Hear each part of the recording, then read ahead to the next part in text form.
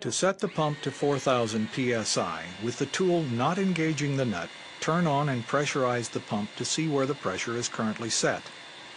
In this case, the pump pressure is 6,500 psi. Always regulate hydraulic pressure from lower to higher. Do not try to back down to the target value. Instead, loosen the locking nut under the pressure regulator knob. Unscrew the pressure regulator a few turns until when you check again, the pressure is below our target of 4,000.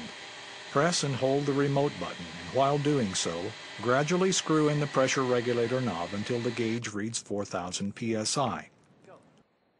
If you pass the target, release the button, unscrew the regulator knob, and try again to stop at 4,000.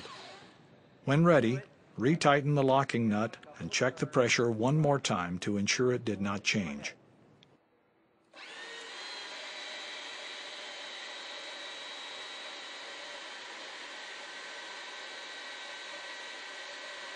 Now, until the pressure is readjusted, the Avanti 3 tool will tighten until it reaches 1,166 foot-pounds of torque plus or minus 3%, or about 35 pounds one way or the other. But if one bolt is 20 foot-pounds high, they will all be 20 foot-pounds high, and consistency of torque is usually much more important than how accurate the number is. Place the tool on the application, making sure that the reaction point is sure, the socket is fully engaged, and the hoses are not in danger of being kinked or damaged. It's a good idea to bump the control button before starting to tighten, just to see how the wrench will react in operation. Ratchet the wrench until it stalls at the preset pressure and the socket will no longer turn.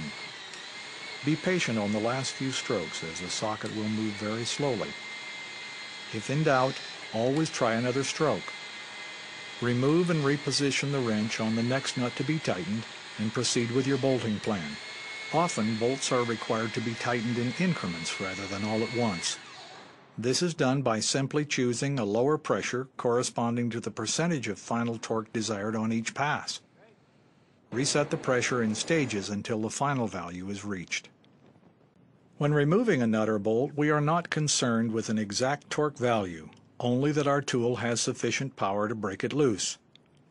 Reverse the direction of the tool, whether a square drive or narrow clearance style, as we discussed before.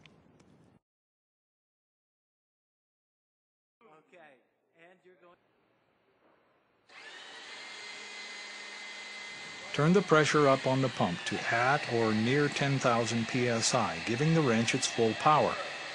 Fit the wrench, once again checking the reaction point, the socket, and the hoses for proper position.